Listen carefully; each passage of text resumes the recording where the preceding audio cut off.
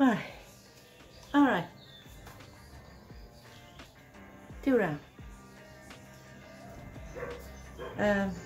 Since the magazine kind of dog shit, I'll just load it first.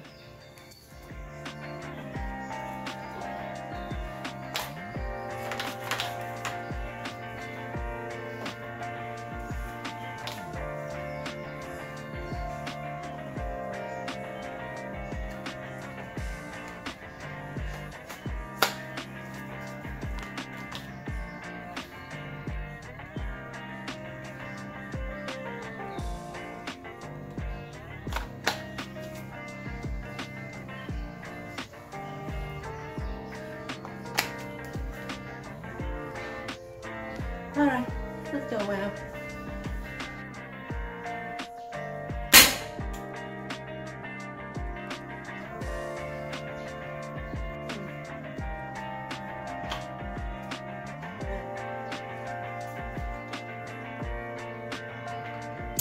Come on!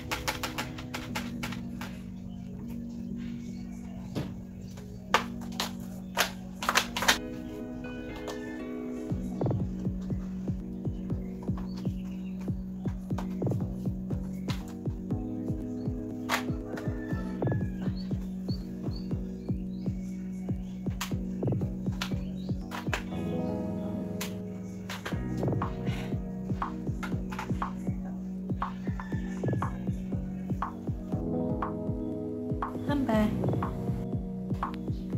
New round.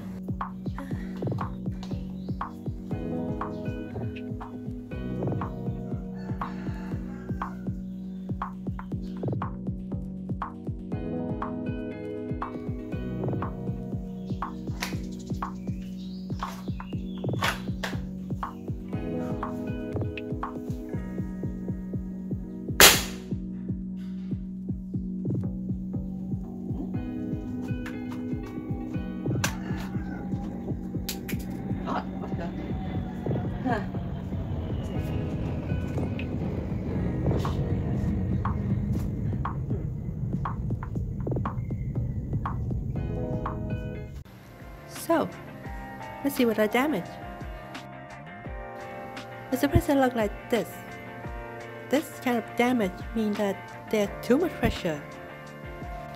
Let's show the gun. It looks pretty good. Let's look inside. The locking looks good. The chamber looks fine too. It didn't look like shifted, so there's no broken thread. Let's go to the gas block. Wow, quite impressive. The pressure matched the shear, the gas block and the barrel connector.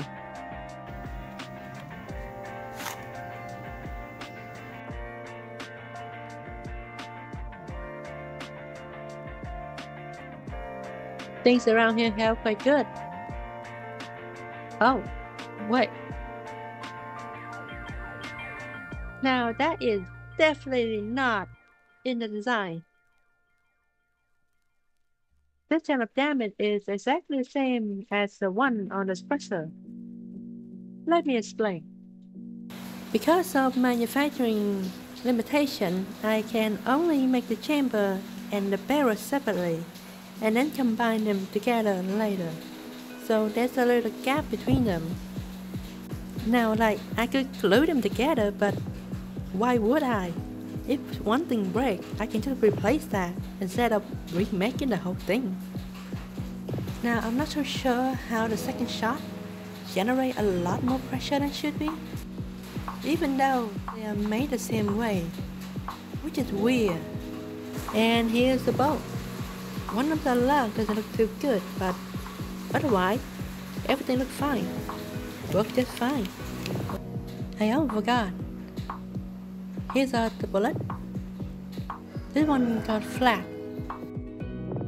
so it got squished against a wall, and it looked kind of like flat rat.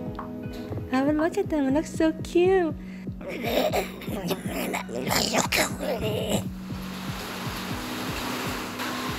Sorry about that, I got possessed I think.